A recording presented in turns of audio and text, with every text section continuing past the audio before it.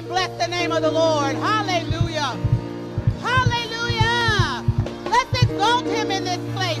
Let's magnify him. Let's make his name great. Hallelujah. For the Lord is good. Hallelujah. And he does good to all. Bless the name of the Lord. Oh, we are here tonight for another dose of our inoculation. Amen. We are here to be vaccinated against fear, vaccinated against sickness and disease. Hallelujah. We're going to feed on the word some more and drive fear right out of our lives, right out of our thoughts, right out of our mouths in the name of Jesus. And we're going to walk out of this room strong, knowing that our God will do great exploits for us. Amen. He has freed us, redeemed us, hallelujah, from the oppression of the evil one, and he cannot inflict us with anything in the name of Jesus. Lord God, we welcome you in this house. We declare that you are a good God and a great God, and we, your people, are ready to hear from you tonight, oh God. Speak through our man of God. We thank you for him, Father God. We thank you for that gift, Lord. Hallelujah. That's declaring your truths, your realities to us, oh God. Oh, we're thanking you, Father God, that tonight you've made him strong, body, soul, and spirit.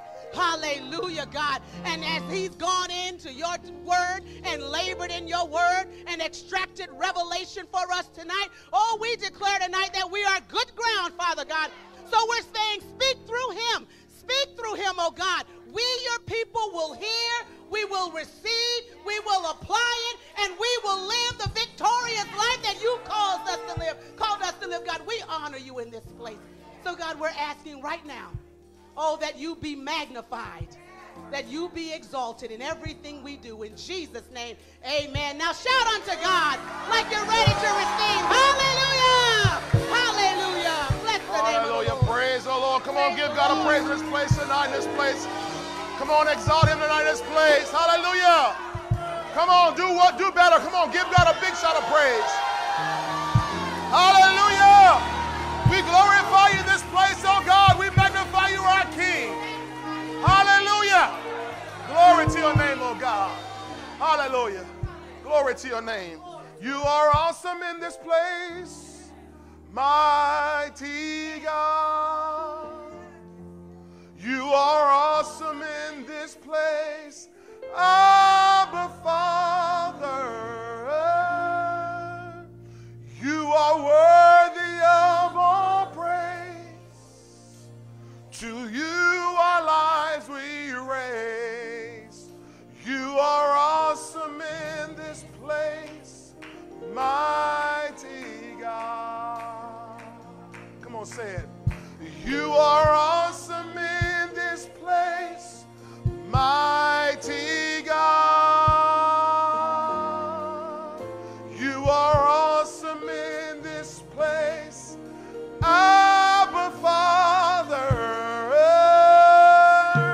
You are worthy of all praise. To you our lives we raise. You are awesome in this place, mighty God. Just about got it now, come on. Oh, you are awesome, mighty God, mighty God. You are awesome in this. You are awesome. Abba Father. Abba Father. You are worthy. You are worthy. To you our lives. To you our lives we raise.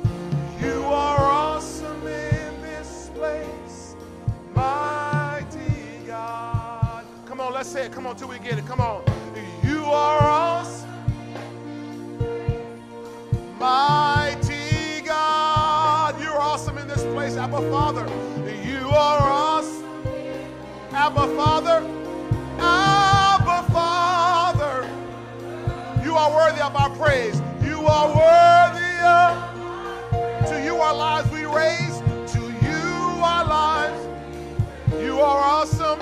You are awesome in this place. My.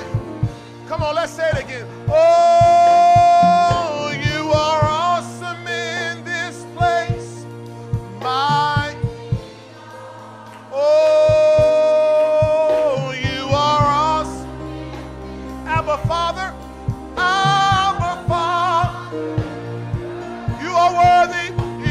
are worthy. To you are the same thing right now. Every nation doing the same thing. Everybody doing the same thing. They have plans. But your Bible says that the Lord brings the counsel of the nations to nothing. He makes the plans of the peoples of no effect. So everything the devil's got planned against all of us, against all these people, God's going to crush it all right now. He's going to get himself some glory in this earth before Jesus Christ returns. Verse 11, watch this. Wow, this is what I love. The counsel of the Lord stands forever. The plans of his heart. So while everybody's looking at Corona and the devil's working his scheme over here, God's still got a master plan that those of us who have an ear,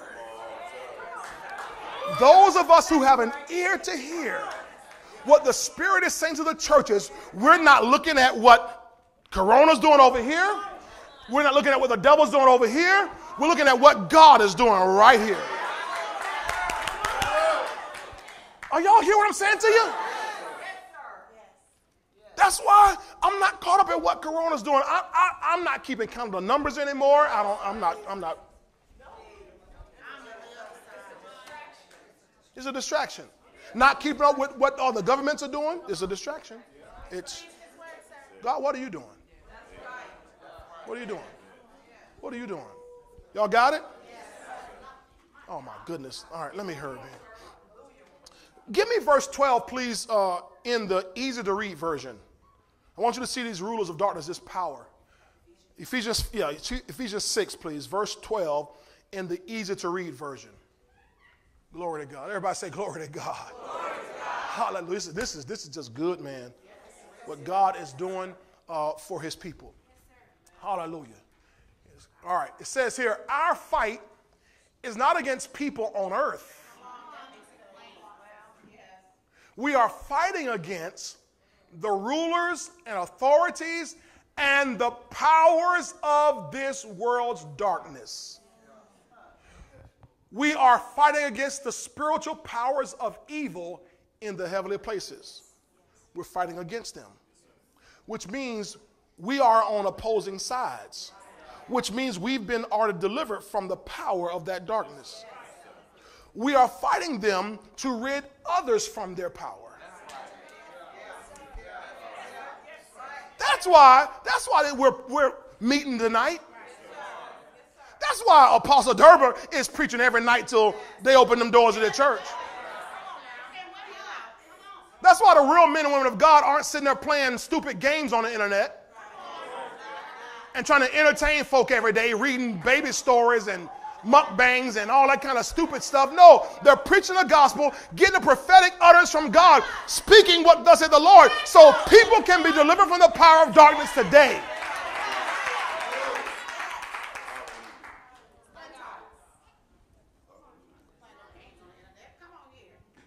Spiritual powers of evil in the heavenly places. Give me the same verse, please, media, in the Passion Translation. Same verse in the Passion. Let's see what it says to us here in the Passion. Praise God. Hallelujah. Thank you, Lord. It says, your hand-to-hand combat is not with human beings. Hand-to-hand. Y'all know what hand-to-hand combat. Throw them hands. Y'all remember we used to throw them hands? See, that today they don't throw no hand to hand. They bang, bang, bang. Back in the day, we would throw them hands. Your hand-to-hand combat is not with human beings, but with the highest principalities and authorities operating in rebellion under the heavenly realm. For watch this. This is what I want you to see. For they are a powerful class of demon gods and evil spirits that hold this dark world in bondage. So we try to figure out, why are people going crazy? What are they doing? People killing, their own children, and people, doing horrific things. What? They're under this powerful class of demon gods that are holding them in bondage. And they cannot be freed except somebody go to battle. That's what you're here for. Are y'all hearing this? All right, Luke 22 real quick. Luke 22:53. Give it to me in the CEV for sake of time. Luke 22:53 in the CEV. Jesus talking. I just want you to see this here. Man. Jesus said to the people there, he says, I was with you every day in the temple, and you didn't arrest me, but this is your time, and darkness is in control. King James, New King James, it says the power of darkness. But what I want you to see with that, the power of darkness means that darkness is in control. And that's what's controlling the atmosphere. That's what's controlling all the airwaves. That's what's controlling the internet. Darkness is in control. Y'all hear me? Now, the word power means, from the dictionary, possession of control, authority, or influence over others. That's what power means. This is right out of your Merriam-Webster dictionary. It's possession of control, authority, or influence over others. Or influence over others. So darkness has power. Okay? I'm just trying to make sure you see how darkness is running everything. Okay? All right, let's go to our last place here tonight.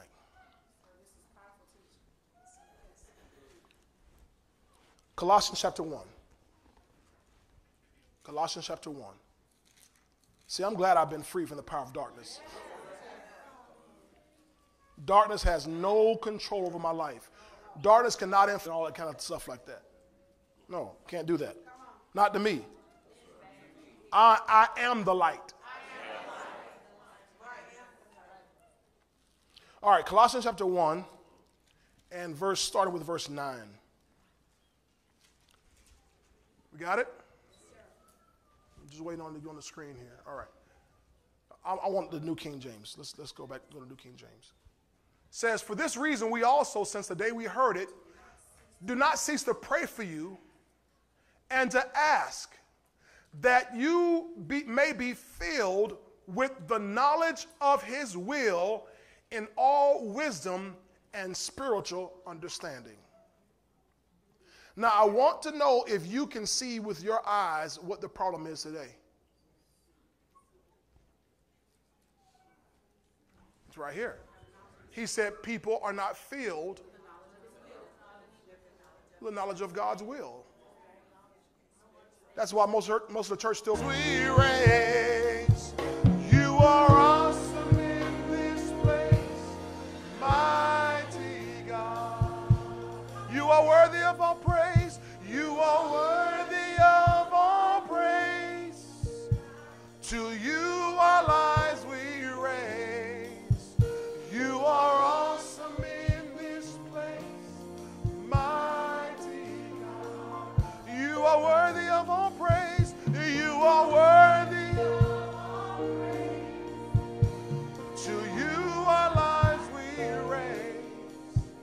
You are awesome in this place, mighty God. Oh, you are awesome in this place, mighty God. Oh, you are awesome,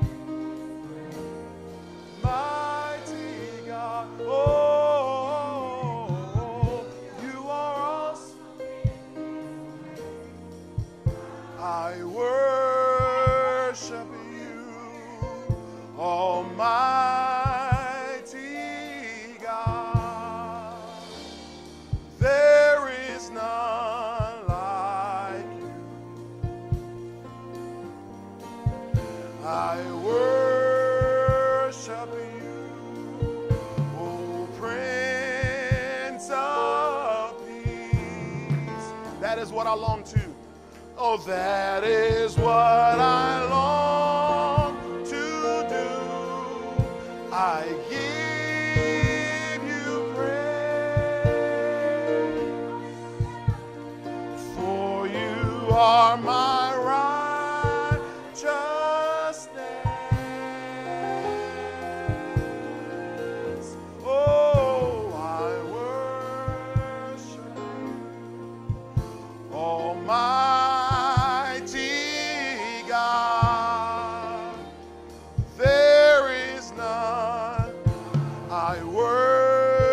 worship you, Almighty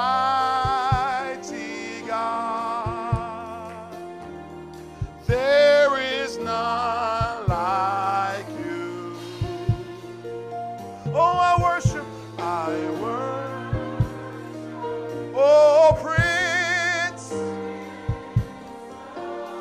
Oh, that is what I long to do. Oh, that is what I...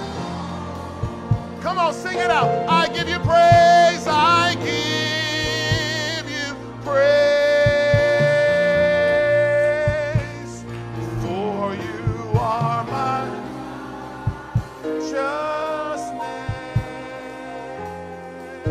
Oh, I worship Almighty. Oh, there like you. Oh, and we exalt thee. And we exalt. Now, come on, everybody, say it tonight. Oh, we exalt. Oh, Lord, oh,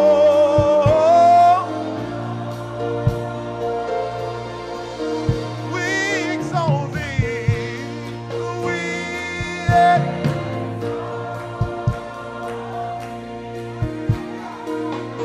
Come on, enter in his presence tonight. Come on. We exalt. Come on, let's set the atmosphere right tonight in this place. Oh, we exalt thee.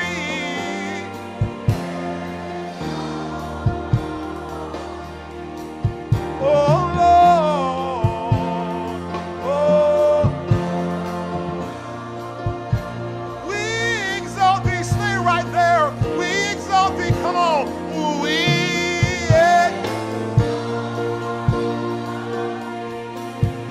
We love you in this place tonight, Father. Oh, we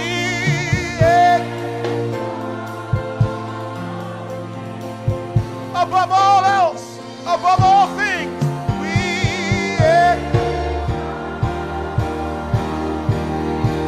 oh, Lord.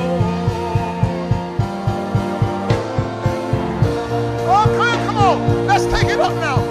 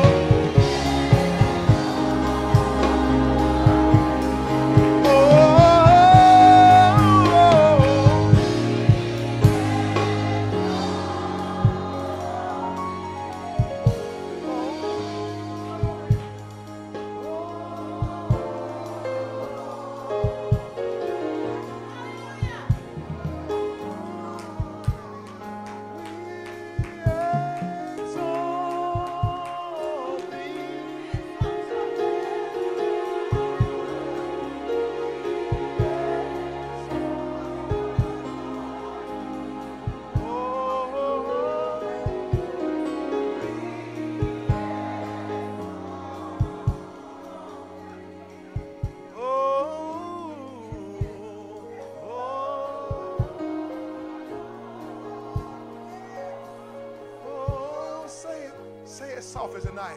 We exalt thee.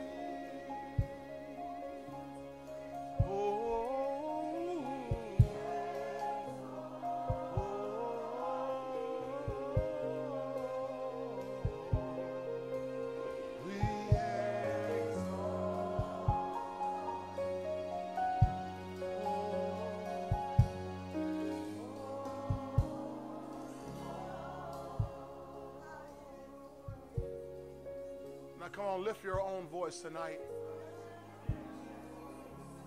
Come on, lift your own voice just a moment. Just talk to him just a moment. Come on.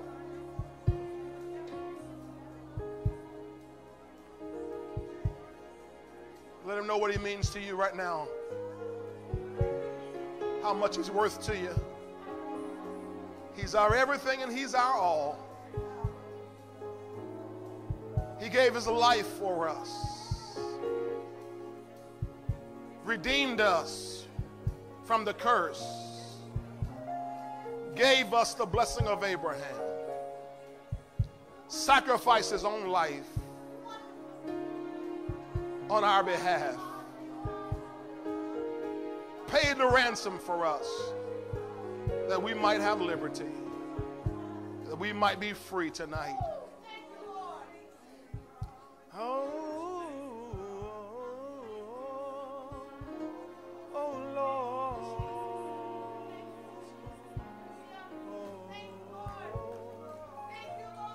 We exalt thee.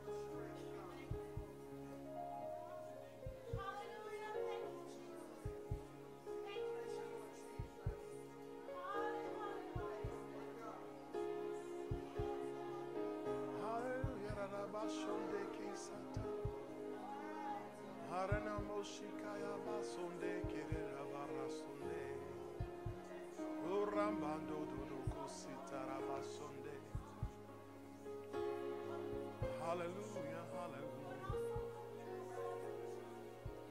hallelujah. We bless your name in this place tonight. We glorify you and we thank you. And we give you all the praise in this place tonight. Thank you for being here. We know you're here right now. And so we rest in your presence. We're at great peace tonight.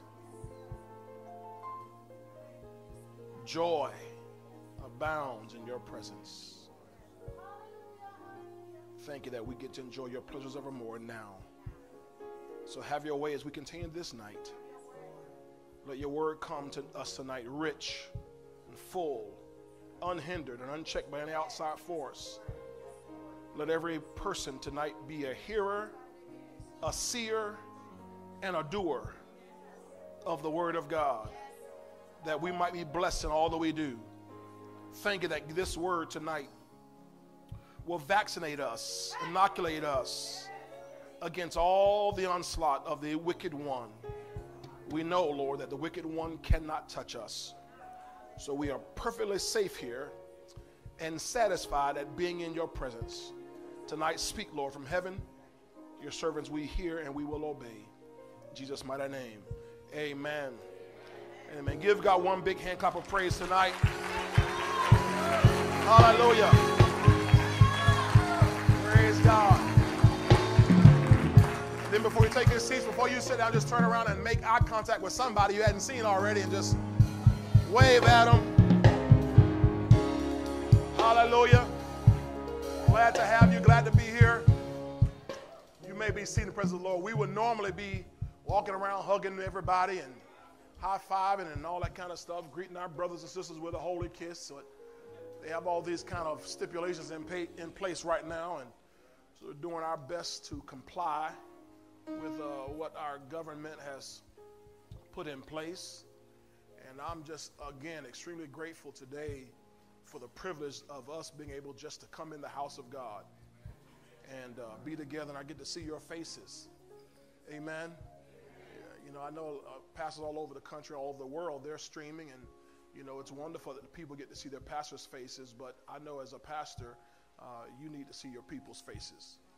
And so it's my privilege and honor to do that. And good to see you tonight. Now, we're in overtime now, right?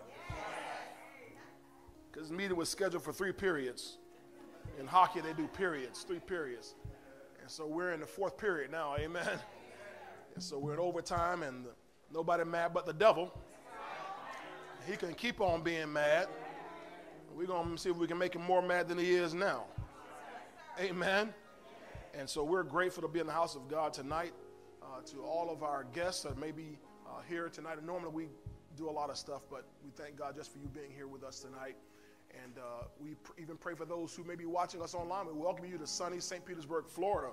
I was corresponding with one of my older brothers who lives in Ohio, and it was, before I came to church, it was 48 degrees there. And I'm like, what in the world? So I texted him, I said, is that right? I mean, what I saw, is that right? He said, it's 48 and windy. And I said, praise God, we must be having a heat wave, because it was 81 and dry here. Praise the Lord. So, amen. So welcome to sunny St. Petersburg, Florida, where God lives. Amen. Exceeding Grace Christian Center, and I'm Pastor Jonathan Anderson, and those of you who are watching from all over the world, wherever you may tune in, we have a prayer line that we are grateful that we were able to launch 2 nights ago, and we have prayer counselors that are standing by, able to pray for you, pray with you, to get some agreement with you, to get some answers from God. And that prayer line number is 727-893-8888. Pretty easy to remember whenever you're in trouble, 8888, amen. And so we're glad for our prayer counselors that are standing by between 8 a.m. and midnight for now, and pretty soon we'll expand that to 24 hours a day, so on and so forth. And we want to be a blessing to you. Amen? Are y'all ready for the Word of God tonight? We've been chugging on along and digging into the Word, and God's been telling us some good stuff, and we want to keep getting what He's giving. You know, I learned this when somebody gets diagnosed with some sort of disease or condition. If they ever go to a natural doctor, people who do natural medicine will recommend mega doses of vitamin C. Mega doses. In other words, don't just drink your little orange juice you had in the morning. You got to get mega doses of vitamin C, because vitamin C is necessary to strengthen your immune system. Because when you do have disease, for one, your immune system will help to fight that. That's the way God built us. But then also it'll help stave off, because you become a little vulnerable, it'll stave off some of the other things that'll try to come into your life. So when we have all kind of things like we have going on in the world now, we got to get mega doses of the Word. Mega doses. So good for you for giving 5 nights, 4 nights so far, I'm messing with you, to get mega doses of the Word of God. You know, it's a little challenge to me as a pastor to look around and see on the internet. I'm just trying to avoid it now. What people are doing, what pastors are sort of resorting to, it's really become entertainment at this point. They're sort of, it looks like they're out of Word. They're out around a Revelation here 3 weeks in, 4 weeks in, whatever it is, and they're doing whatever they can to kind of get their views up. Views don't mean anything. You need to be viewing this book and then viewing yourself through the lens of this book to know who you are, so you're not panicky like the rest of the world. Amen? So congratulations to you all for being here for the Word. All right, so let's get cranking here. Let's open our Bibles to Genesis 3:13 and 14. Genesis 3:13 and 14. And before we do that, we're going to make a declaration over the Word of God for ourselves tonight. And our media will have it on the screen in front of you. Galatians.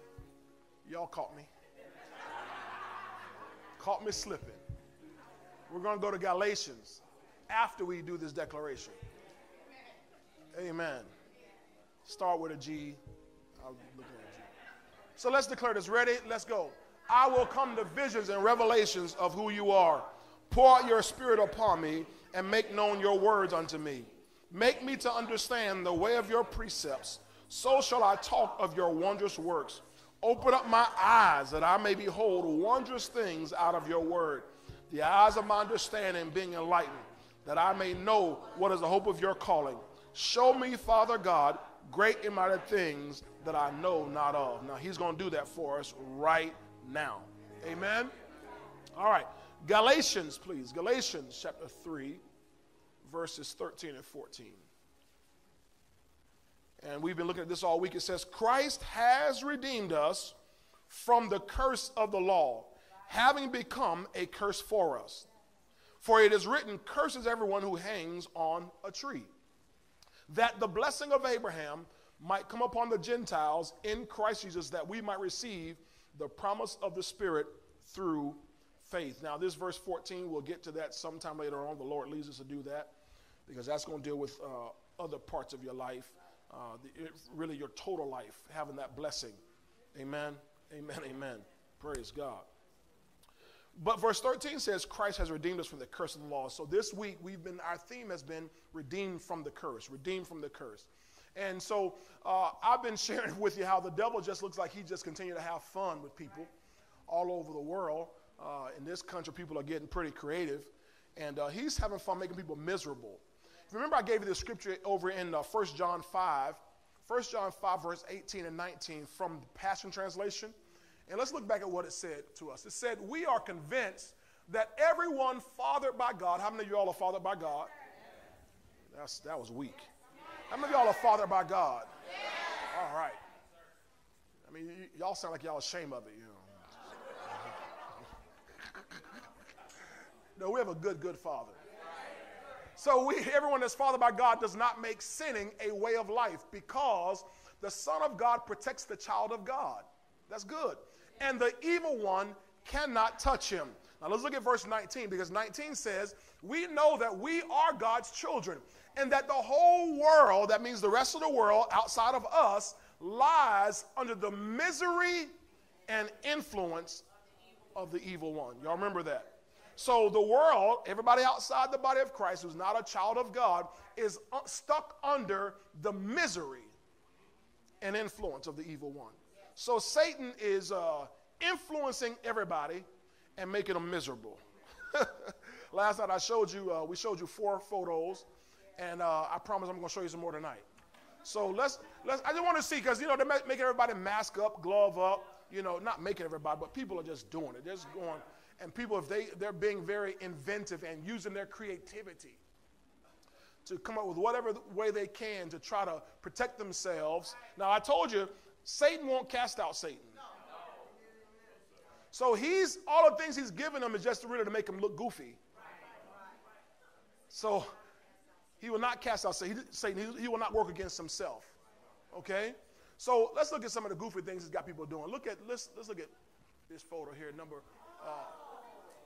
I can't see it. Okay. So newspaper, and he's got, y'all can see that? Number 6. Now, I think that's the bag that your comforters come in. This is in Lowe's, right? Look, that's a Lowe's uniform. Lowe's, and probably somewhere around New York, because he got a New York Giants logo on his. So it's crazy. Now, she has a mask on, you can see, but she got a shield and everything on. Good thing God is our strength and our shield, in Jesus' name. Number 7 right there.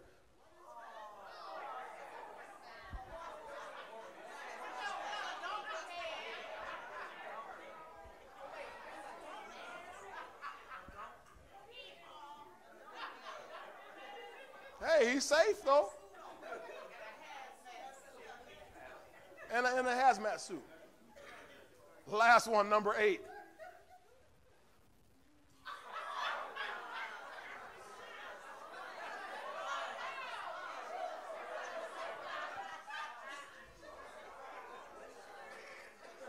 Now she strapped a sponge to her face.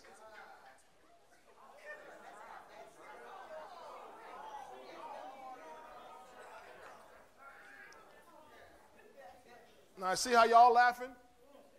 That's exactly what the devil and all his demons are doing. They're laughing at all these people because he's got them freaking out. They're being tormented. They're under the influence and under the misery of the wicked one. And they look at us like we're crazy. I'm telling you right now, they're looking at us like we're crazy. Some lady was riding by here the other night, taking pictures of photos or video, whatever she was riding by the church. Like we're crazy. Now she's in her car, gloved up, masked up by herself. And we're the ones crazy. Now you see the kind of games the devil's playing with people? Because here's the thing. Once this is all over, the pictures are still there.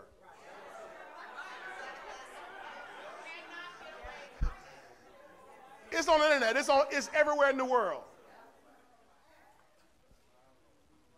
So what's happening? I've been telling you, most people on this planet, they are ignorant of spiritual realities or their new creation realities, and that allows Satan to control them with fear and torment.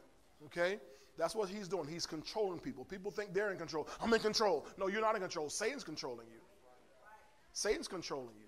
Satan's giving you those thoughts, those ideas. Who will put a sponge? I had another one came to me yesterday. I just can't show that one in church. It's just too raw. I'm not. You can beg all you want. I'm not going to show you that one in church. People are doing some crazy. Matter of fact, I got a video. I'm not going to show you that video in church either. Just people are doing. I can describe the video. A lady did a video on how to take women's underwear and make face masks. Desperate times call for desperate measures. Now, I want to show you something, a graph here. Because, again, we're saying most people in this world are under Satan's influence. Remember, the whole world lies under the sway or the influence of the wicked one, right? So I pulled up the latest stats I can find. 2015, the world's population. Okay. Can y'all see that? Best possible. I'll try to describe it for you. This is as of 2015, the world's largest religious groups. So as you can see in the red, hopefully you can see that it's Christians. Christians are the world's largest people group. 31.2% of the 7.3 billion people in the world at that time claimed to be Christians. So 7.3 people in the world, 31% of them are Christians, which equates to about 2.3 billion people. Okay? Oh yeah, less than a third. All right. Which means 69% of everybody else are non-Christians. That's the other 5 billion people on this planet are non-Christians. So if they're non-Christians, they're definitely under the sway of the wicked one. And the problem with many Christians is because they don't know their new creation realities, they are still living under the power of the wicked one. Are y'all hearing this? Look at 1 Corinthians 3. I'm going to show you why here. 1 Corinthians 3.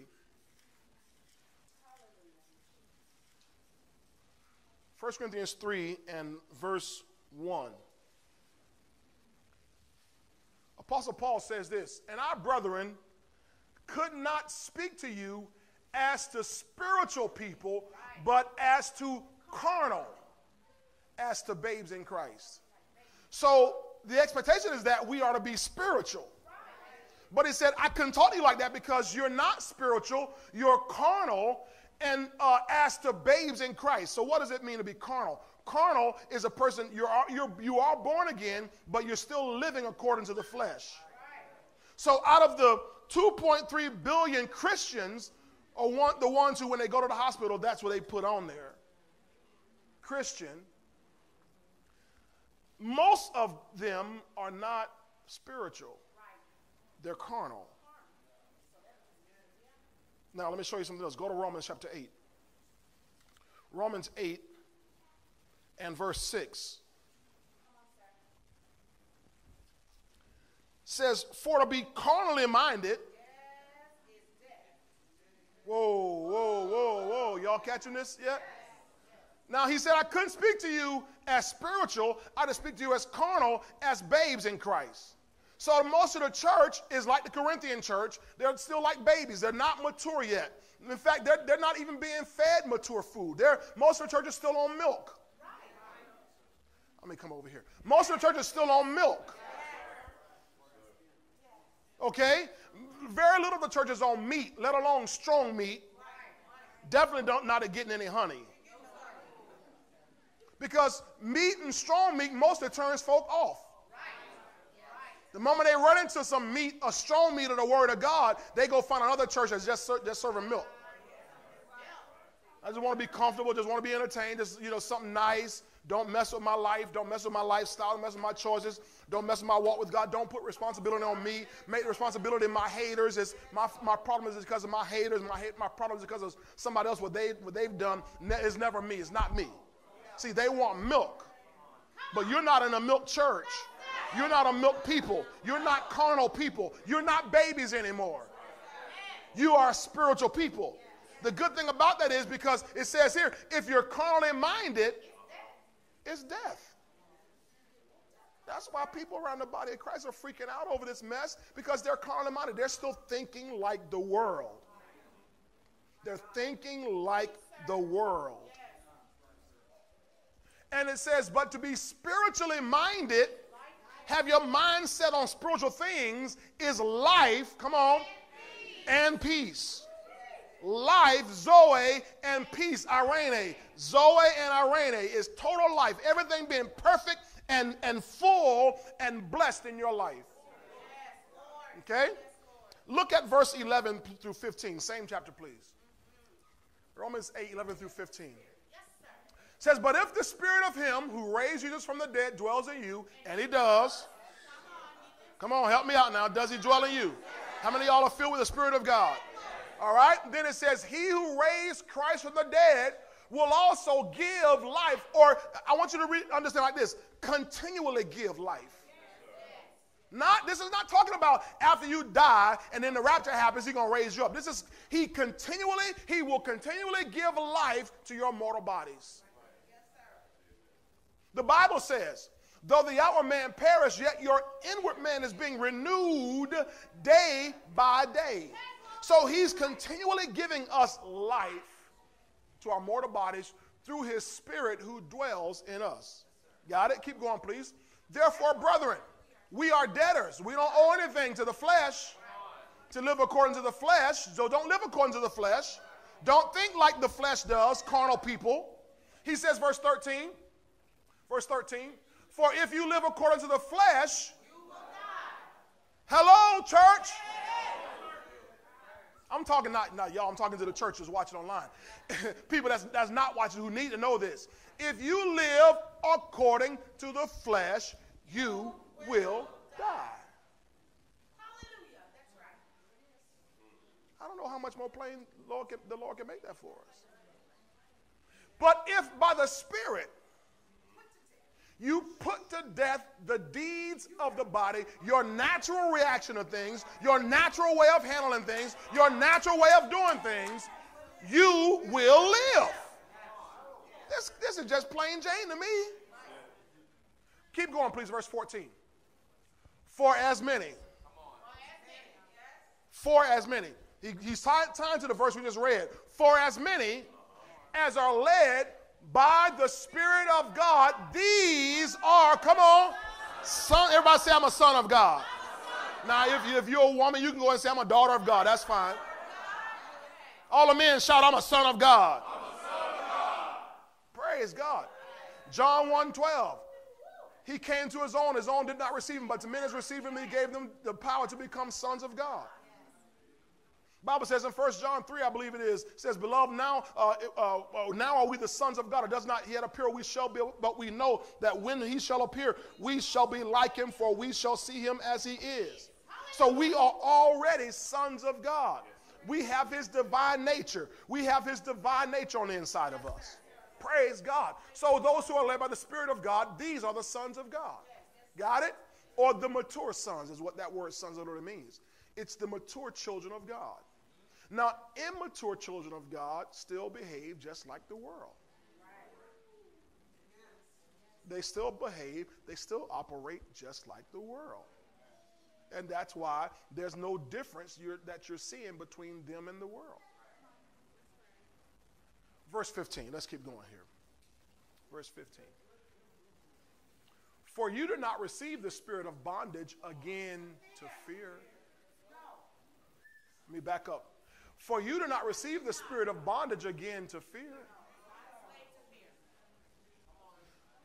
This is for the sons of God. You did not receive the spirit of bondage again to fear. Come on. That's what he says over in 2 Timothy 1:7. He didn't give us the spirit of fear, but love, power, love, and a sound mind.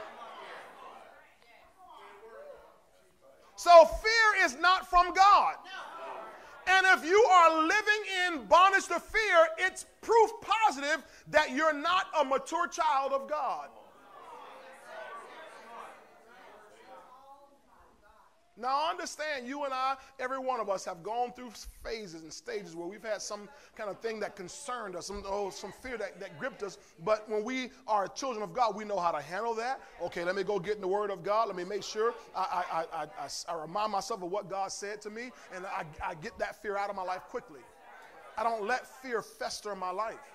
If I do, I am proving, I'm saying I'm not a mature child of God. There is no fear in love.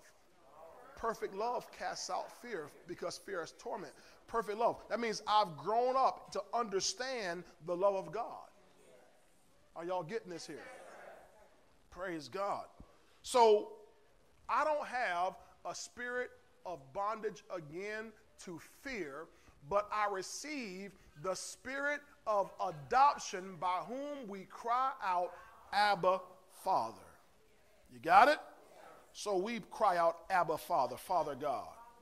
All right? Now, so let's keep going here. I just wanted to show you, again, why you and I cannot allow ourselves to get caught up in the stupidity of what's going on out there.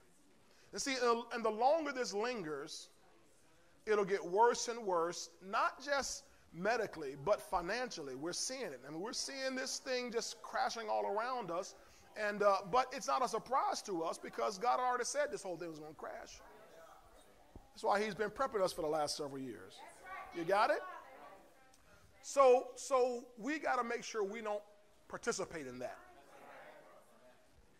Don't get in the panic that's going on. Oh, y'all hear me?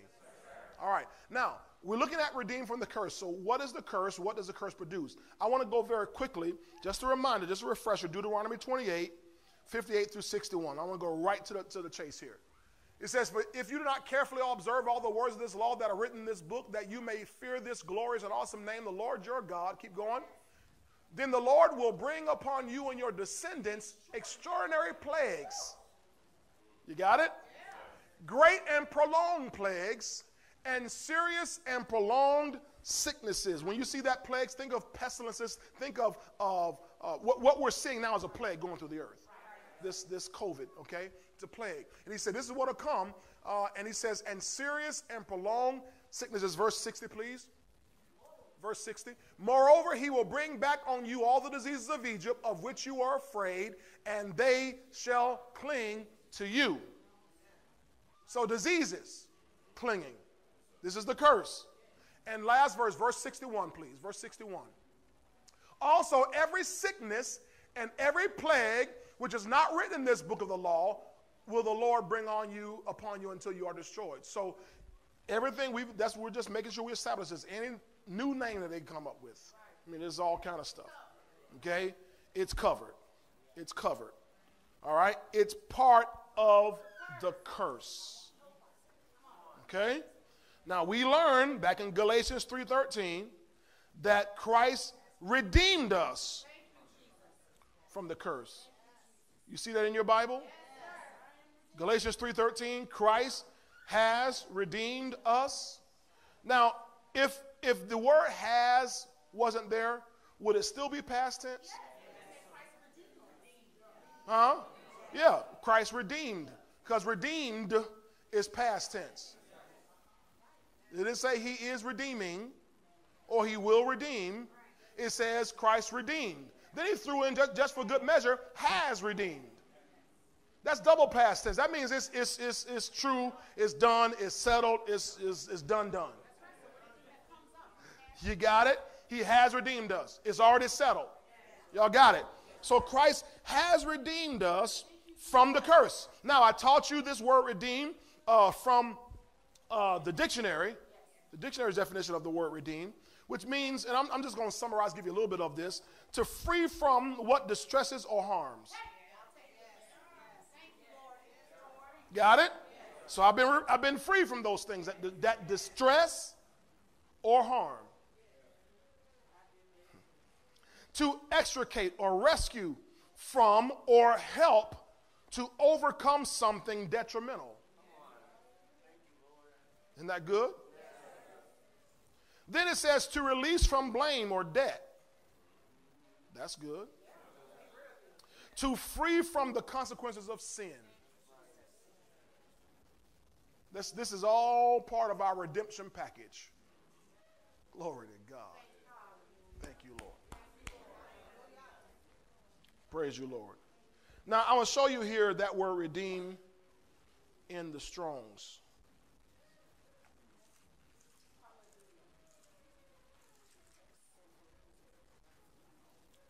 Thank you, Lord.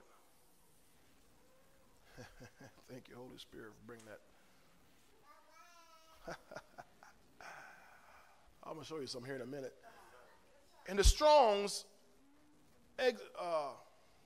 Sister Carolyn, Pastor Carolyn, exagorazo,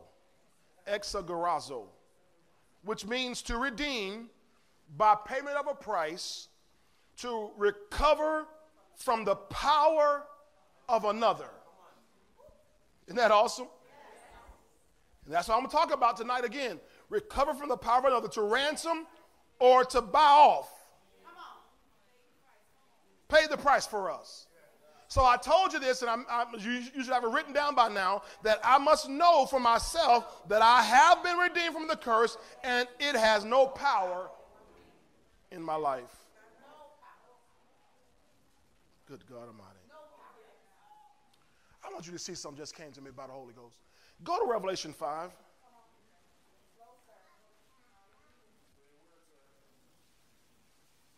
I'm going to read verse 9 and 10. No, you know me. I'm going to start at verse 9. And I'll stop when I'm finished. Are you there? Revelation 5, verse 9. Says, and they sang a new song, saying, you are worthy to take the scroll and to open its seals, for you were slain. Watch this. And have redeemed us to God. So not just redeemed from something or from someone, but to God. Now, if he redeemed us to God, he redeemed us from Satan. So when I gave you the definition of to redeem or recover from the power of another, that another is Satan. Got it? So we've been redeemed to God by your Jesus' blood. Out of every tribe. All across this world. And tongue. And people. And nation. And watch this redemption, y'all. Check this out. Verse 10. And have made us. My God, my God, my God. He didn't just redeem you and leave you at flat, well, just do the best you can. No, he redeemed us and made us, come on, kings and priests to our God, and we shall reign when we get to heaven. Oh, my goodness. What does your Bible say? We shall reign over yonder. No, we've been redeemed here, and we're going to reign here. We reign here now.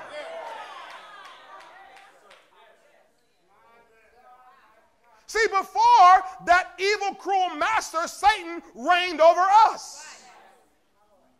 But once we were redeemed, now we reign on the earth. And as a matter of fact, we reign over him. You better know that, see? You better know that. You better know that. You better know that. Oh, my God, Lord, help me stay on point here. When God made Adam, he made man, according to Psalm number 8, a little lower than himself. So God, man, then the angels, Gabriel, Michael, Lucifer, all of them, they were all lower than man. Right? Then when man fell below. Got it? Now, Lucifer was already a fallen angel, so he fell way below. But Lucifer, Satan became the god of this world, whereas Adam had been the god of this world. Y'all follow me? So it was God, Adam, angels, Lucifer, and all his angels. Then when Adam fell, Lucifer and his angels, Satan moved up, not above God's angels, not above God, just above man. Man dropped to the bottom. But when the last Adam, Jesus Christ came, he came in a little lower to raise us up who were down and under and brought us up. So he put us back over Lucifer, back over the angels, and just a little lower than God. You got it? So we reign on the earth over Satan. That's what Jesus Christ in Luke chapter 10, verse 19 could say this statement. Behold, I give you authority over all power of the wicked one, the enemy, and nothing shall by any means hurt you. Why? Because man gets raised back up. Are you following me? So go back to Revelation 5 here, and have made us kings and priests to our God, and we shall reign on earth. We shall reign on the earth. We shall reign on the earth. We do reign on the earth now. Boy. Then I looked, and I heard the voice of many angels around the throne, the living creatures and the elders, and the number of them was 10,000 times 10,000. That's 10 million right there. And thousands of thousands. That's millions and millions. So God's got millions and millions and millions and millions and millions of angels. Hundreds of millions, some estimates billions of angels. Now, only 2.3 billion of us on this planet even claim to be Christians.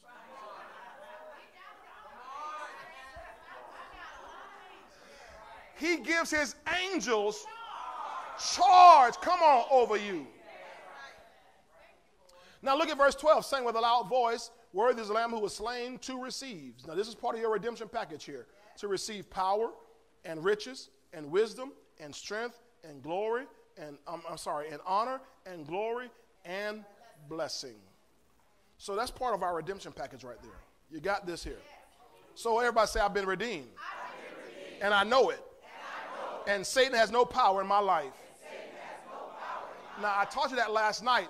The first thing I gave you was I am delivered from the power of Satan. I am delivered from the power of Satan. Now, let's go back to Acts 26:18, please. Acts 26:18. Hallelujah. Thank you, Lord. Acts 26 and verse 18.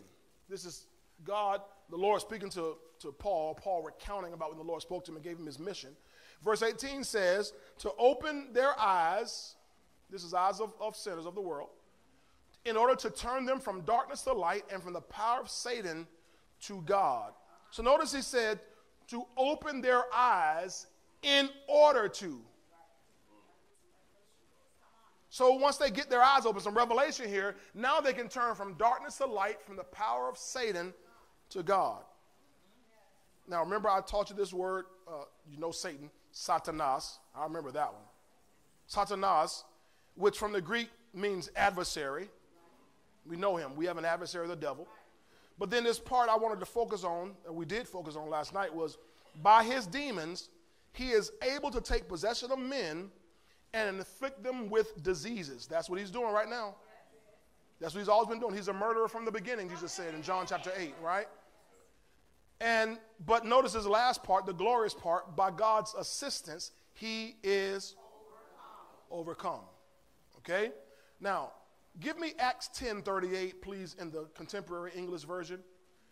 Because, again, by God's assistance, he is overcome. He comes and inflicts people with diseases. Everybody's scared right now of the disease caused by coronavirus, right?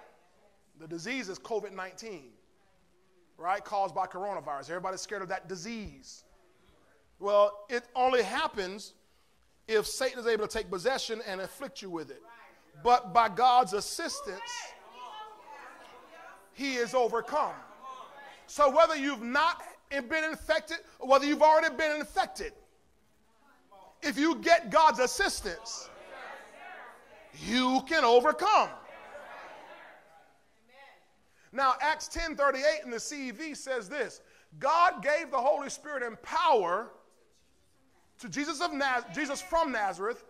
He was with Jesus. God was with Jesus as he went around doing good and healing everyone who was under the power of the devil. So people needed healing because they were under the power of the devil. Remember, I referenced Luke 16 last night, that woman who had been, that spirit of infirmity, who she had been bowed over 18 years, could in no way raise herself up. And when Jesus spoke to her, said, "Woman, you are loose from your infirmity." And immediately she was made straight. She stood up straight. And the Bible says, he said, the people got upset and he said, should not this woman being a daughter of Abraham? Should not this woman being a daughter of Abraham? Now that's Galatians 3:14. Being a daughter of Abraham, be loose who was bound 18 years by Satan. So she was under Satan's power for 18 years. And she didn't get loose in church by the church folk. She got loose by Jesus. Because the church folk would have let her keep coming to church. Matter of fact, they got mad because he did it on the Sabbath. You interrupted our church service. It's a Sabbath day. You shouldn't be doing no work. And he healed this lady and you wrong for that. They wanted to kill him. They got mad about that. Church folk, religious folk, let me call them that. Religious folk always get mad at the anointing. Always get mad at the prophetic. Always get mad at the true move of God.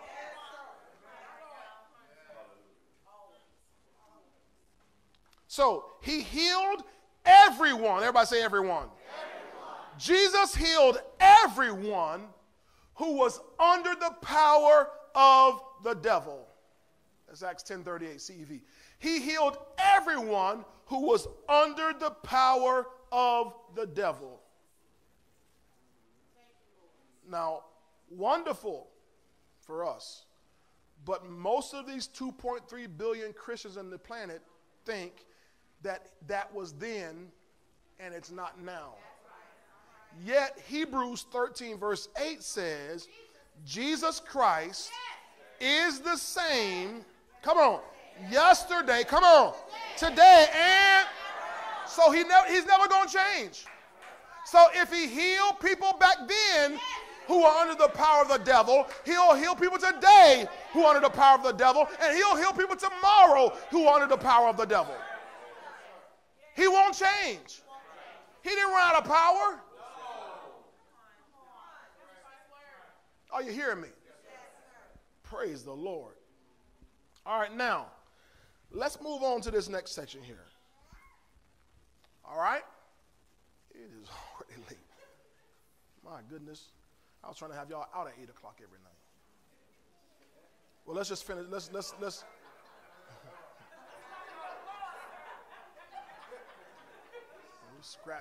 we can scratch that. Yeah. Now, last night, I taught you that I am delivered from the power of Satan. Tonight, I want to show you that you are delivered from the power of darkness. I'm delivered from the power of darkness. Now, if we look back at Acts 26, verse 18, again, part of Paul's mission was to open their eyes in order to turn them from darkness to light.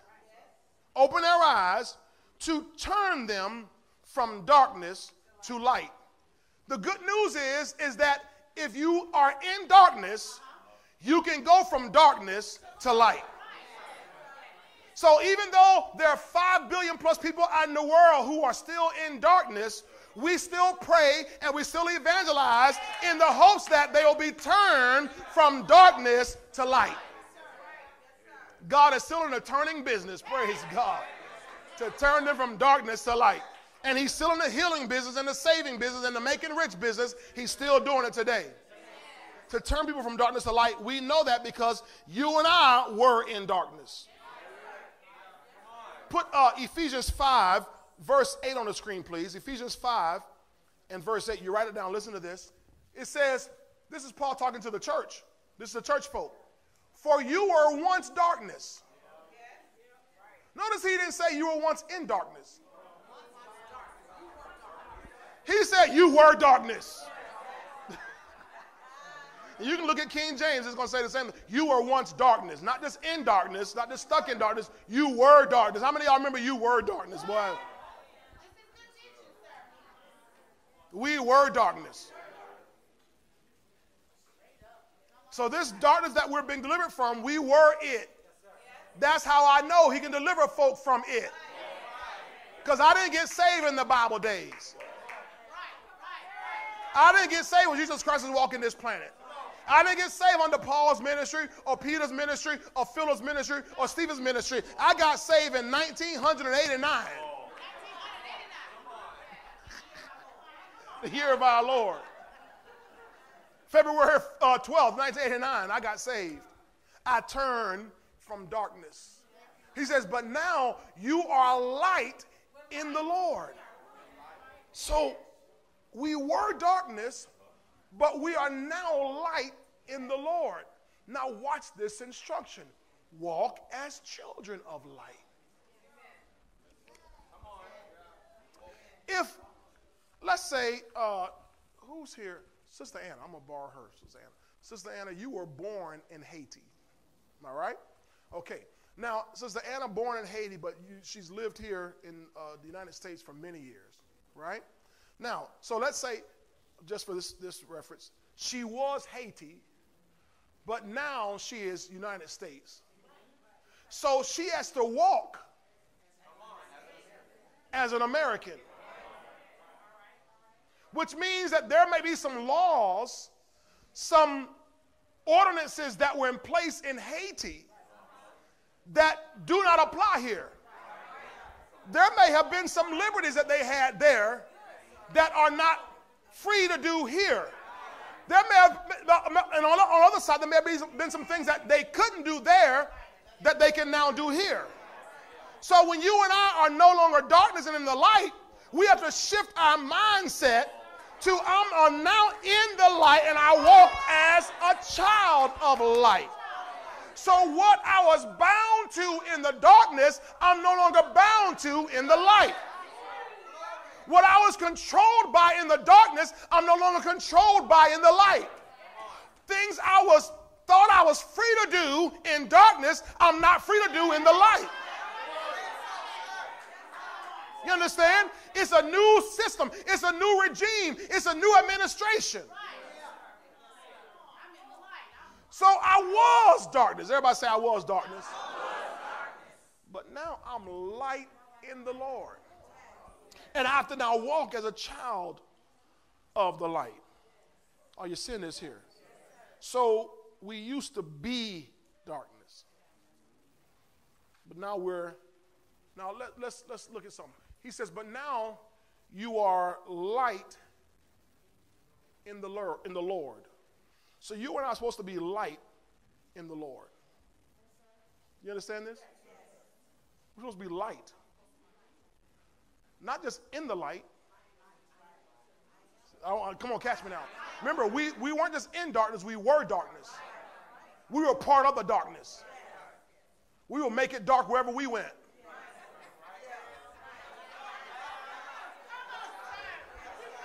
I brought the darkness. Right? We could have gone into a peaceful place. Before we left, it was a mess. Tell the truth. Come on. Tell the truth, shame the devil. We were darkness.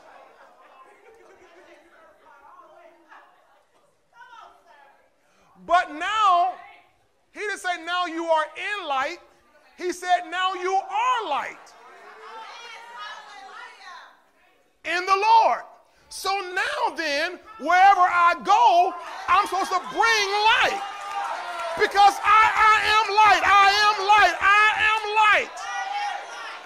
Now that is some meat. That's some mature word to declare to people, I am light. We used to grow up singing, walk in the light, beautiful light. The dewdrops of shine all around us by day and Jesus. Jesus said, before he left, he said, you are the light. Jesus said, in fact, he put it this way. He says, as long as I'm in the world, I'm the light of the world. He said, as long as I'm in the world, I am the light of the world. As long as I'm in the world, I'm the light of the world. But he's no longer in the world. He said, you're the light of the world.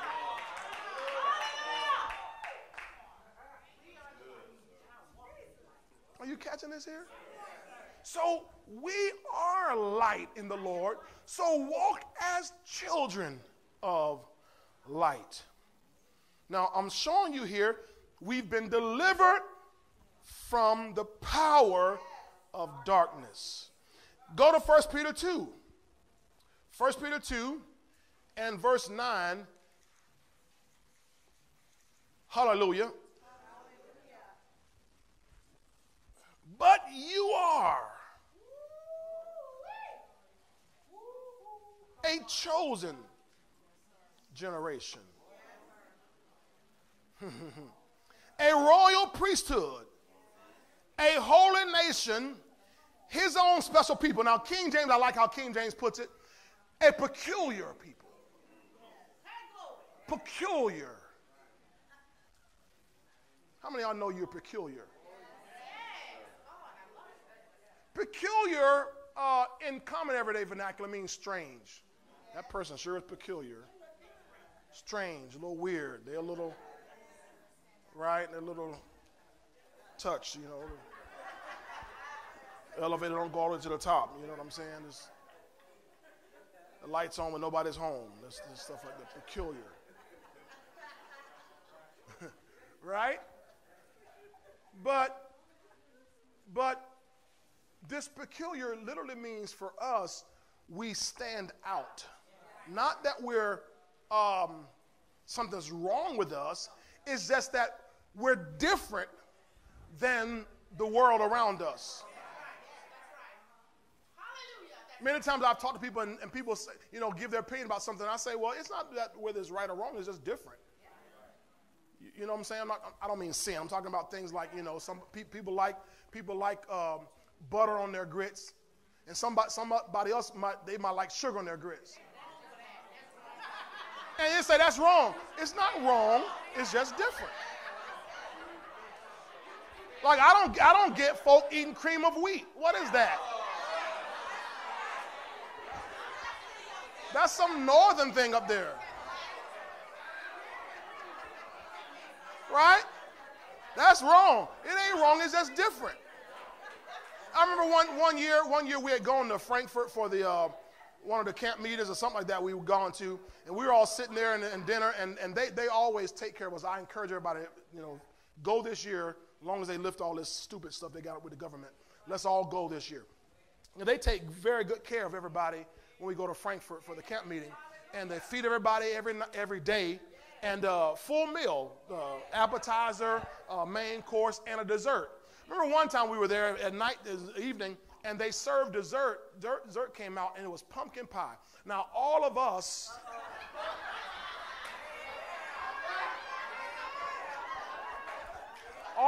from down here, sitting around the table, they come by. What you like? They get real close. Would you like some pumpkin pie?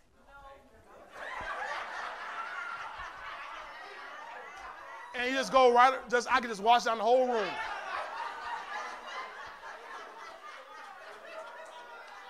Wow. They must be watching their calories. No. We just don't eat pumpkin pie. Now, if you have some sweet potato pie, we can get down. We can get down some sweet potato pie, but pumpkin pie?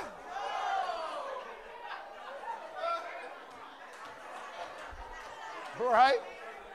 But you know, they don't know. We're not picking on them. You understand? They're just very gracious. I really encourage everybody to go and be a part of that. But just, it's not bad. It's just different. You got it? So what happens is people look at you as a Christian, a real Christian, you know, because a lot of Christians, they don't see no different.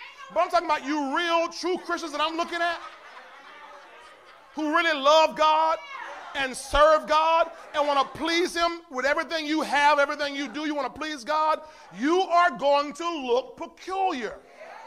You look peculiar in church in a time like this. And it's a Thursday. It's already strange being in church at nighttime. It ain't Sunday morning. You went to church during the week? The whole week? Y'all been meeting every night?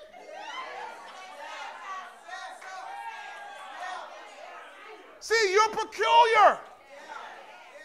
But watch this. He says that you should show forth the praises. When you're peculiar, you're going to show forth praises. Hallelujah.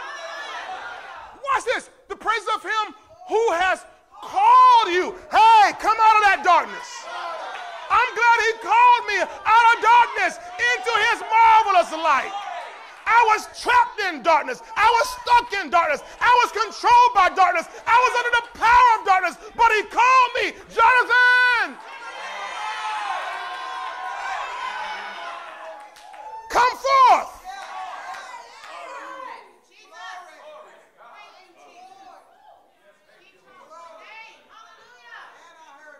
And I heard Him.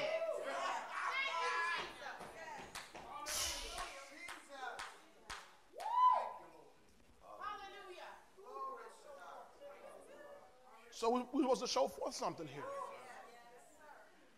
Showing forth His praises. What are you showing? What are you showing?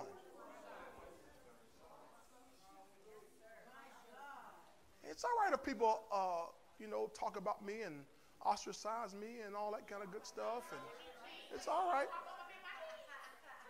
It's all right if I'm peculiar. Oh, you go to that strange church. You know y'all do already. I'm just telling you what the folk are saying about you. You go to that strange church. People over there talking in other languages and all that kind of stuff. And falling on the floor and all that stuff. Yeah, they bring that white man in here to preach. Long hair, white suit, and a guitar. You better stay from around there. That's what I say. You better stay from around there. No, you better get yourself down here. You better get yourself down here with this peculiar bunch who are showing for the praises of Him who called us out of darkness and into His marvelous light.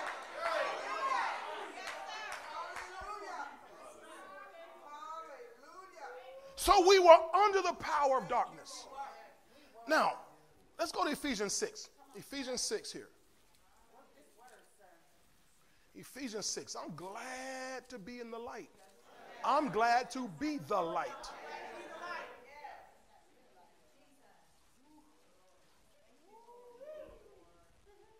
Ephesians 6, and I'm going to start at verse 10 and go through verse 12. How many are familiar with this passage here when it says, finally, my brethren, and sisterin, be strong in the Lord and in the power of his might. So there's power that comes from the Lord's might. Now watch. Put on the whole armor of God that you yourself may be able to stand against the wiles or the schemes or the deceits or the tricks of the devil. For we do not wrestle against flesh and blood, but against principalities. Now watch these realms, these ranks of demonic powers here. Against principalities, against powers, against the rulers of darkness of this age. It's getting higher here. Against spiritual hosts of wickedness in the heavenly places. It's gone from low rank all the way up. Powers against rulers of the darkness of this age. My Bible has a little note by the darkness and it says rulers of this darkness. Rulers of this darkness. So this darkness is still here. What's got everybody in an uproar is this darkness. And I just want to make sure I make sure you are awake. I want you all to be woke Christians. That this darkness here is not the virus. This darkness is what they're doing while people are focusing on the virus.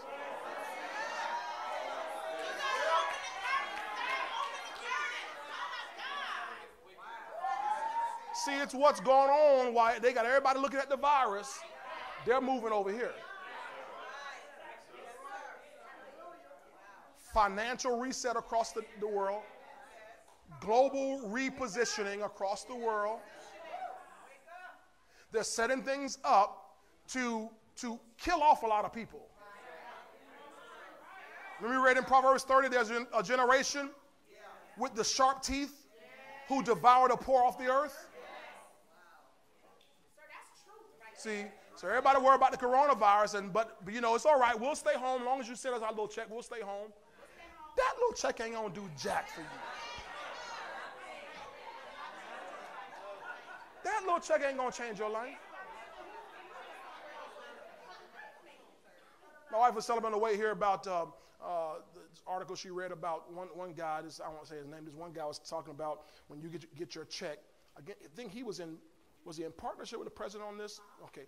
And talking about when you get your check, spend it. He said, don't save it. Spend it. Make yourself happy. Do something to brighten your future. I was concerned. Again, I haven't seen it because I'm not watching the news. I've just been fasting and laying before the Lord. And so I've not seen it in the news or anything. But my wife shared with me about how, I guess the mayor, our mayor, which we thank God for our mayor. But, he's doing the best he can. He put out a video the other night about telling all the people in St. Petersburg, hey, smile, get your chin up, be happy, do what if you can. He said, and stop watching all this news about coronavirus all day long. And I want to say, but Mayor, you all did this. When you wanted people to shut down and now people don't know how they're going to eat, you want them to smile and be happy? They're not Christians. How are they going to know how to smile and be happy? And the Bible says in Matthew 6 that after these things the Gentiles seek. So the only things Gentiles think about is how am I going to eat? How am I going to drink? How am I going to have rent? How am I going to have clothes? So I want them to be happy. I mean, I understand the sentiment, but are you going to be happy? You don't know how you're going to eat next week. And then the other people on the top want to say, well, when you get your check, just don't save it. Spend it. Make yourself happy. Right. Where you going to spend it? Back at Walmart? You going to eat $1,200 worth of Checkers? I mean, what you going to do? Where you going to spend it?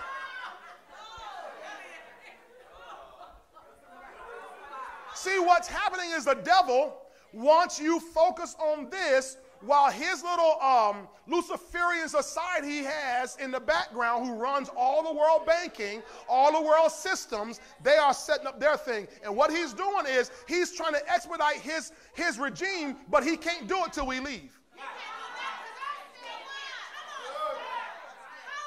He can't do it till we leave. And we're not leaving until, as Dad has taught all last week, until the restitution of all things.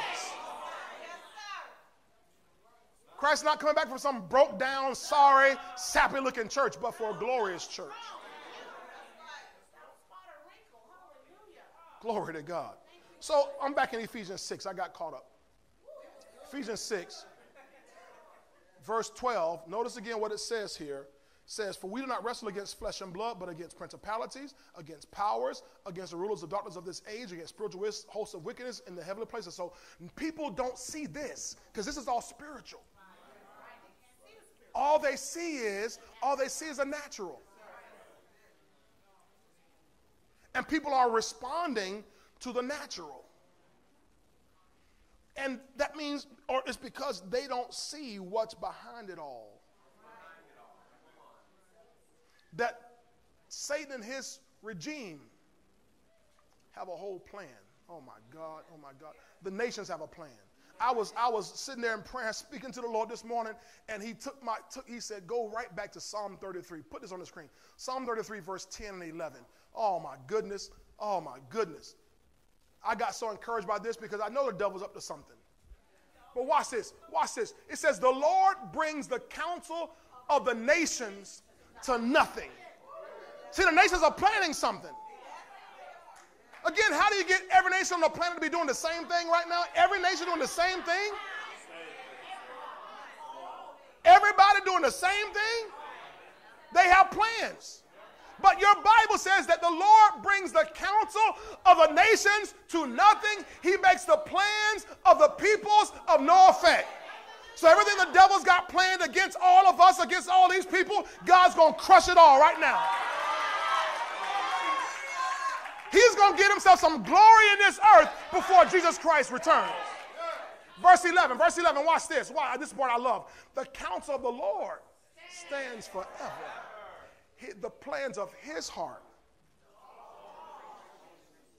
So while everybody's looking at Corona, and the devil's working his scheme over here, God's still got a master plan that those of us who have an ear, to hear what the Spirit is saying to the churches, we're not looking at what Corona's doing over here. We're not looking at what the devil's doing over here. We're looking at what God is doing right here.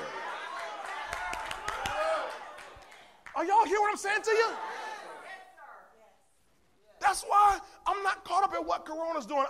I'm not keeping count of the numbers anymore. I'm not. It's a distraction. Not keeping up with what all the governments are doing is a distraction. It's, God, what are you doing? What are you doing? What are you doing? Y'all got it? Oh, my goodness. All right, let me hurry, man. Give me verse 12, please, in the easy-to-read version. I want you to see these rulers of darkness, this power. Ephesians 6, please, verse 12 in the easy-to-read version. Glory to God. Everybody say glory to God. Glory to God. Hallelujah. This is just good, man. What God is doing for his people. Hallelujah. All right. It says here, our fight is not against people on earth. We are fighting against the rulers and authorities and the powers of this world's darkness. We are fighting against the spiritual powers of evil in the heavenly places. We're fighting against them, which means we are on opposing sides, which means we've been delivered from the power of that darkness. We are fighting them to rid others from their power. That's why we're meeting tonight. That's why Apostle Durber is preaching every night till they open them doors of their church. That's why the real men and women of God aren't sitting there playing stupid games on the internet.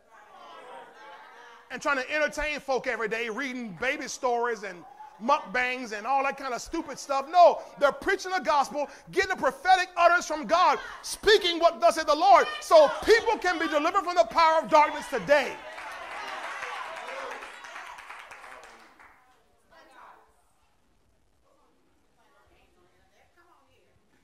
Spiritual powers of evil in the heavenly places. Give me the same verse, please, media, in the Passion Translation. Same verse in the Passion.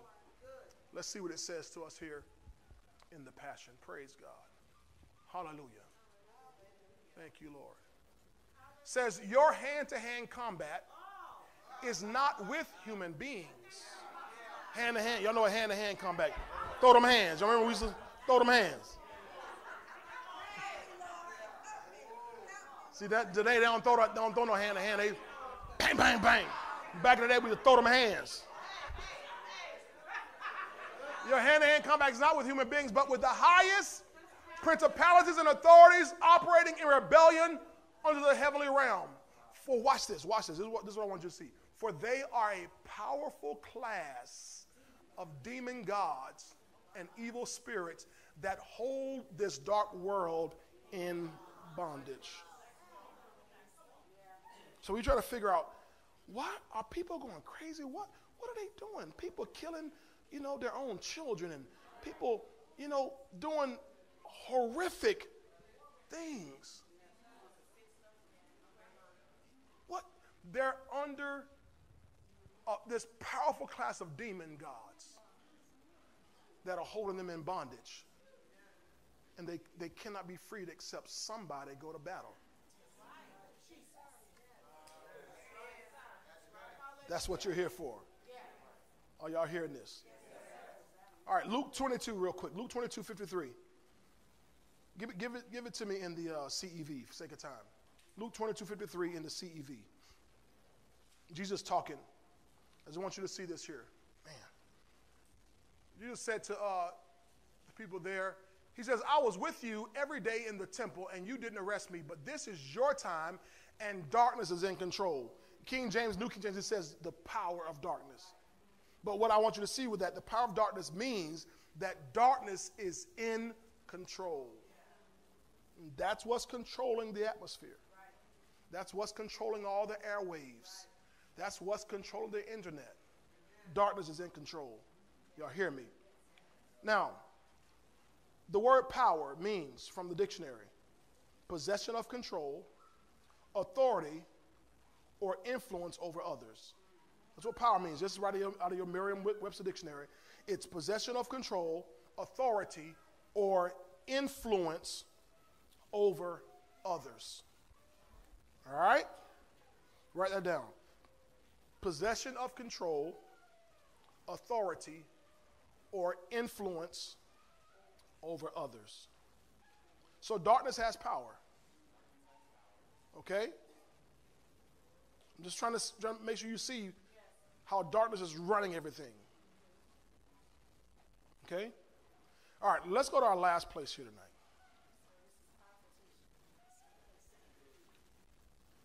Colossians chapter 1. God's will. And when you don't know God's will, you cannot have faith. Because faith begins, Brother Kenneth Hagin said this years ago, faith begins where the will of God is known. So you have to know God's will before you can apply faith. So people today, if they're scared, they're freaking out, it's because they don't know God's will. So they can have no faith. So he says, so I'm praying for you, and this is what we need to pray for other people, is that we would all be filled with the knowledge of God's will in all wisdom, and watch this, natural understanding. What? Now, what do you think people are filling up with when they're at home watching CNN all day?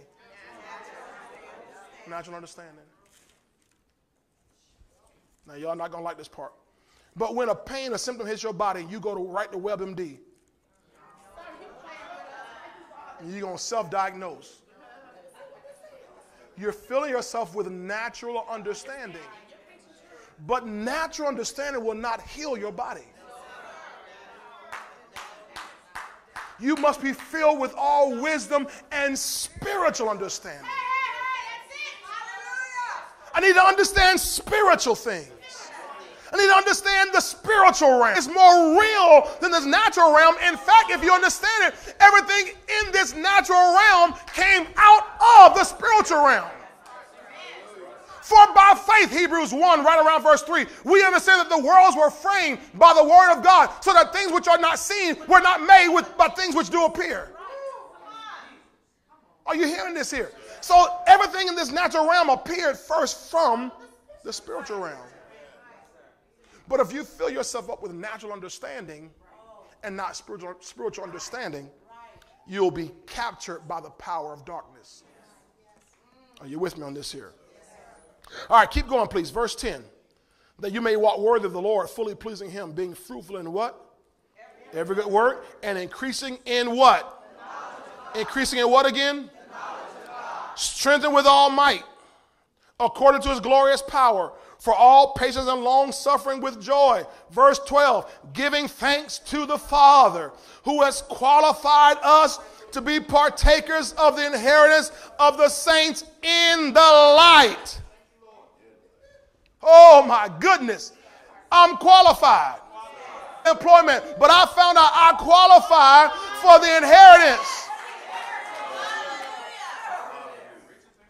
That system will never crash. God has never had a crash on his server in heaven. His website has never gone down. Father, I stretch my hands to thee. No other help I know. That I just applied.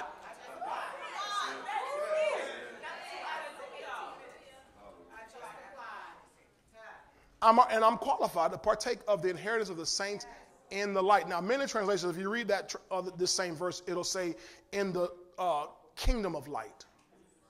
In the kingdom of light. So you and I are in the kingdom of light. Now watch verse 13. Christ has redeemed us. Redeemed is past tense. He said he has delivered. Delivered is past tense. But for good measure he put has. He has, past tense, delivered us, past tense, from the power of darkness. So I am delivered. Read dark, causing all kind of ruckus in the earth. Oh, y'all hear me tonight? But I have been delivered. Say it, I've been delivered from the power of darkness. And he didn't just leave me right there, just out of that. But he conveyed me or translated me into the kingdom of the Son of his love. The Son, the King, yes. I'm in the kingdom of the Son of his love. It's in here. Y'all know what a Trekkie is? See, if you're not a Trekkie, you don't know what it is. If you are a Trekkie, you know what I'm talking about. Live long and prosper. Star Trek.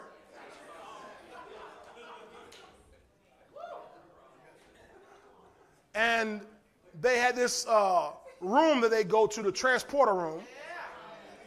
When they wanted to move from their ship to a planet somewhere, they go in that room and stand on one of those pads there and say, "Beam me up, Scotty," or "Beam me down, Scotty." Just all of a sudden, their body would just dissolve, and then they'd reappear somewhere else. Or if they were somewhere else on another planet and there was a big monster about to eat them, they said, "Beam me up, Scotty, beam me up, Scotty." And all of a sudden, they leave where they were and reappear back on the ship. Beam me up, Scotty. See, people have taken beam me up to mean something about smoking weed. No, beam me up was from Star Trek.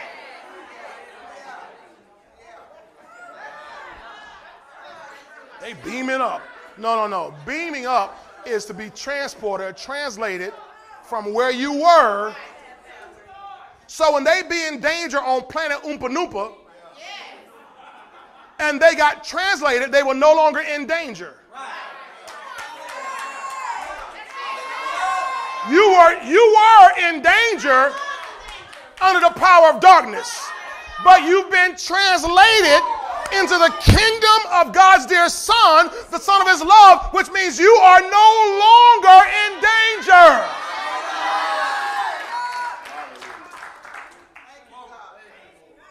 boy, that's good right there. Hallelujah. So that means that darkness has no more power over me, no more control over me, no more authority over me, and no more influence over my life. So the devil can't scare me anymore. And he sure enough can't keep making an idiot out of me. No, because I'm not in his kingdom anymore. See, if I was in his kingdom, he'd have rule over me. Let me say this one last thing here. If you were an ambassador from Botswana, I know what Botswana is? Okay. To the U.S., as an ambassador, you have something called diplomatic immunity. You ever heard of this? Yes, diplomatic immunity.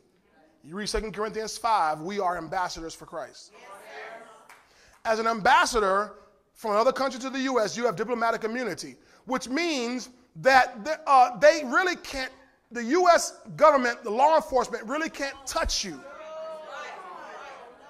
because they don't have any authority over you. You're just visiting here. You're here on official business. But you're not under the U.S.'s authority. So if you and I then are ambassadors for Christ, we are here visiting, we are here on official business, then this ruling authority in this earth has no authority over us. We have diplomatic immunity. You can't touch me.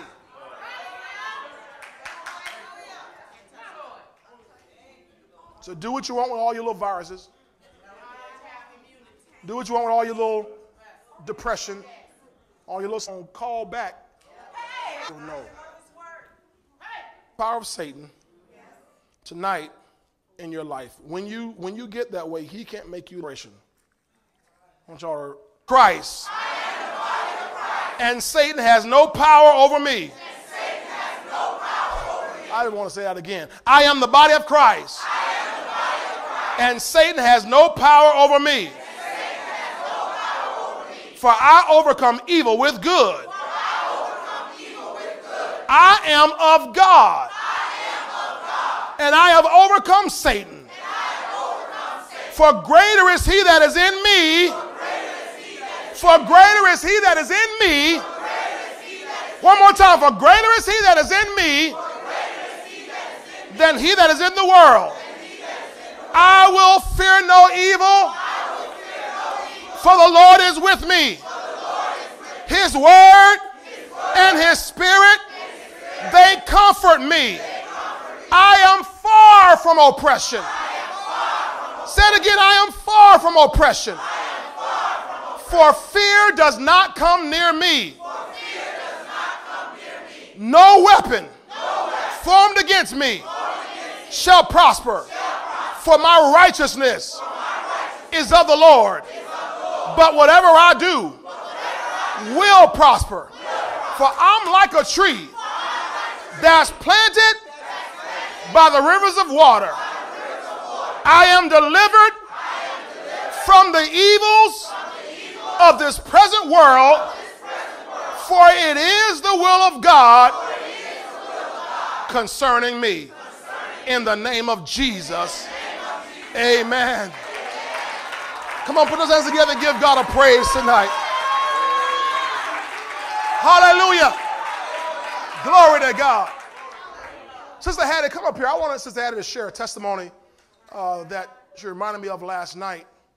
The power of knowing the Lord's will and understanding who you are in him and how God delivers you from the power of Satan and from the power of darkness. Yes, Lord. Hallelujah, Jesus. That's why I praise and I shout so much because I have a reason to. Because 2 years ago, the devil was trying to overtake me, and he was trying to overtake my mind. I've been healed in my body from pain and everything else, but he had one thing to attack me on. It was my mind, and I need my mind. So I stepped the pastor and told him what was going on with me, and he gave me the scripture, Hebrews 9:13-14. Come on. Can you put that up? Come on.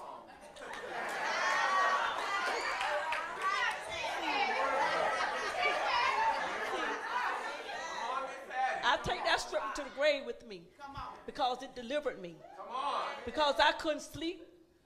I was scared to go to sleep with the light off. I had to sleep with the TV on, tossing and turning all night long. No and rest. I come to a point where I was sleeping on the couch, wouldn't get in the bed no more. Until I got this hold of this scripture right here. And I read that scripture, and I still read it because it delivered me. Because he was trying to overtake my mind. And I got into that scripture, and it delivered me. I go to sleep at night. I don't toss and turn no more. I get peace. I didn't have peace in my mind. He was trying to take. That's the only thing he had to fight me with. Because everything else had been healed in me. But he was trying to take my mind, making me live by my past. But I wasn't going to do that no more because I was done with that. That's right. And I thank God that I was delivered. I was in darkness. I was in darkness for a long time. Right, trapped in darkness. I was in darkness. Because I was tore up. From the sole of my head to my feet, I was tore up. Everything was tore up on me. Pain all in my body. Teeth all out. I was a mess when I came here. Broke, disgusted, everything. But now I'm healed. And I'm changed.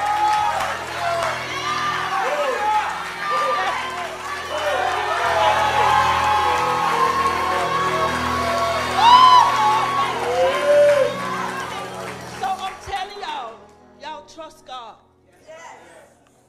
Trust him all the way. You got to trust in him and believe in him and know who he is. Because he's the almighty living God. Yes, he is. That will deliver you, redeem you, and heal you, and change you. It may not look like it, but it is. It is. Thank you, Lord. Hallelujah, Jesus. Come on, give God a praise for that tonight. Praise the Lord. Praise the Lord. He will. He'll deliver you. He will redeem you.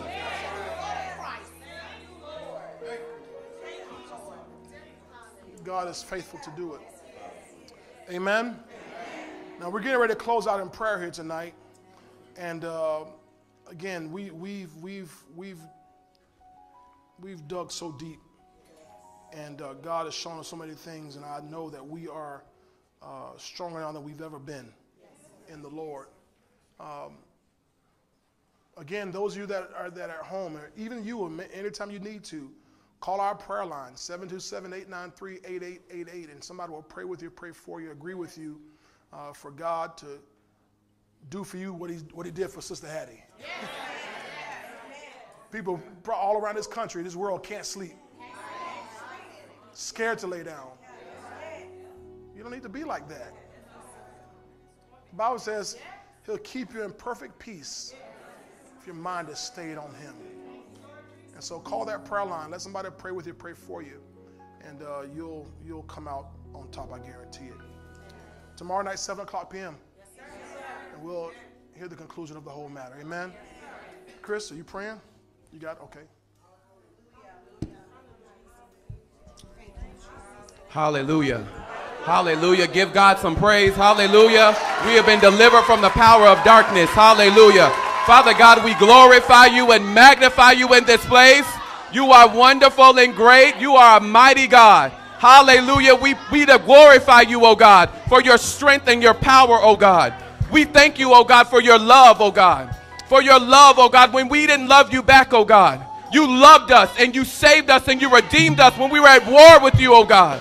So we thank you, oh God, that we can stand tonight, oh God, free from the power of darkness, oh God. Free from the power of Satan in the name of Jesus. Father God, we thank you, oh God, that we are filled with your spirit, oh God. Your spirit is the guarantee, oh God, of things to come, oh God. We thank you, hallelujah, tonight, Father God, that we have life residing on the inside of us. We thank you, oh God, that rivers of living water will flow out of us, out of this place in the name of Jesus. Father God, we thank you for the revelation that we are redeemed from the curse, oh God.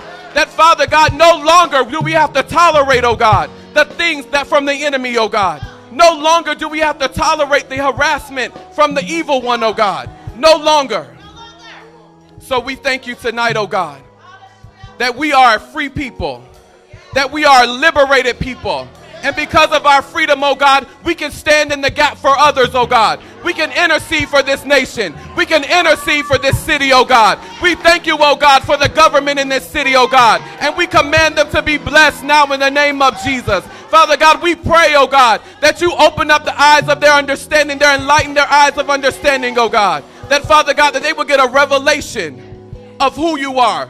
That they will get a revelation of the blessing, oh God. Hallelujah. Father God, we declare what you declared, that we are the centerpiece in this city, oh God. We are the centerpiece in this region, oh God. We are a city set on the hill. And I thank you, oh God, that kings will come to the brightness of our rising in the name of Jesus. Father God, we cover this city with the blood of Jesus. And we thank you, oh God, that you have given us authority to stay the hand of the enemy. So we declare over this city, coronavirus, you must go now in the name of Jesus. Panic, you must go now in the name of Jesus. We command life forevermore in this city in the name of Jesus.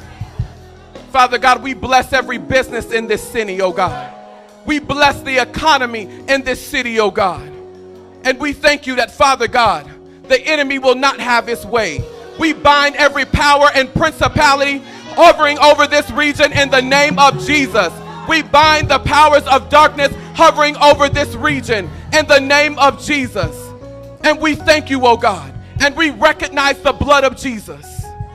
We honor this season. We honor this time, oh God, this time of Passover, oh God. We thank you that the spotless price, the spotless blood, the spotless sacrifice of our Savior Jesus was shed for the remission of our sins, oh God. And so by the blood of Jesus, we cover this city. By the blood of Jesus, we command this city to prosper. In the name of Jesus, I thank you, oh God, that you've given us a covenant of life and peace, oh God. That, Father God, we don't have to go outside of you, oh God, to find life and peace. Thank you, oh God. I thank you, oh God, now that you're strengthening the hands of your people. That, Father God, family members, friends, co-workers can come and ask. And, Father God, we'll open up our hands and allow them to take as much as they need in the name of Jesus. Father God, I thank you. Your word says that you wish above all that we prosper and be in health, even as our souls prosper, oh God. So we stand before you tonight, a prosperous people, a whole people, Father God. I thank you, oh God, that there will be no loss in the kingdom. There will be no loss of resources. There will be no loss of life. There will be no loss of sanity. There will be no loss in the kingdom in the name of Jesus. Father God, I thank you that you've raised up a standard against it now in the name of Jesus. Father God, I thank you that you're building up, you're raising up, oh God, an exceeding great army in this place. An army that's full of boldness, oh God, full of courage, oh God. That, Father God, the gates of hell will not prevail, oh God. That, Father God, we would take it on, oh God. We would be offensive, oh God, and come against the enemy. We declare war on the enemy now in the name of Jesus. No weapon formed against us will prosper, and every tongue that rises up in judgment against us, we condemn it now in the name of Jesus. Hallelujah. Father God, we declare that the earth will be filled with your glory. That the earth, oh God, will be filled with the fragrance of your knowledge, oh God. Father God, I thank you that in this time, faith is arising in your people. I command your people to live by faith. The just, they live by their faith, oh God. You said by faith and patience, we inherit the promise, oh God. So Father God, I declare and decree that your people are strong. They're not fainting in the way. There's no feebleness among us in the name of Jesus. We're not weary and doing well in the name of Jesus. Father God, we answer the call to fight the good fight of faith. There's nothing too big for you. With God, there's nothing that's impossible, oh God. No matter what the challenge, no matter what the world is saying, no matter what the news is saying, oh God, we trust in you. You are the solid rock. You are a sure foundation. Hallelujah. Our hope is founded on you. Our faith is founded on you. Our trust is founded on you. Thank you, oh God, that you will receive glory during this time. That during this time the kingdom will advance. That during this time the kingdom will prosper. That during this time your word will go forth in the mighty name of Jesus. Father God, I declare that the airways be open to all of your sent ones, oh God. I declare, oh God, that every door that you did not shut, I command it open now in the name of Jesus.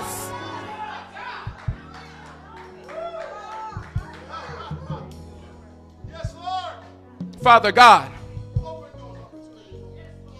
you declared that this is a season of open doors too, oh God. That this is the year of vision manifestation. That this is an era of flourishing. This is our time of exaltation. Father God, we won't let go of any of that, oh God. And we thank you for every door that is being open to your people now. We thank you, oh God, that you prepared them for the opportunities that will be presented to them in the name of Jesus. Father God, we cover the man of God in this place. We cover Pastor Kim in this place. We cover their family. Father God, we thank you that there is a hedge of protection around them in the name of Jesus. That the evil one cannot have his way. No weapon formed against them will prosper in the name of Jesus. I thank you, oh God, that you're surrounding them with your favor, oh God, as a shield. I thank you that God, that by their faith, oh God, that they prosper. That by their faith, that they are well and whole in their body. That by faith, oh God, that they are sound in their mind, oh God. That by faith, they walk and operate in power, oh God, and in your might and in your strength, oh God. And Father God, you declared in your word that those that diligently seek you, you will reward. So Father God, we loose rewards on them now in the name of Jesus. Father God, let your riches and glory overtake them in the name of Jesus. In the name of Jesus. In the name of Jesus. Father God, we honor you in this place. We thank you, oh God, that you have received glory out of your people and that you will continue to receive glory out of your people. We thank you, oh God, that you've kept us from danger seen and unseen. We thank you, oh God, that we overcome by the blood of the Lamb and by the word of our testimony, oh God. We thank you, oh God, that Father God, you have told us, oh God, that we are light in this world. So Father God, have your way in every person in this room.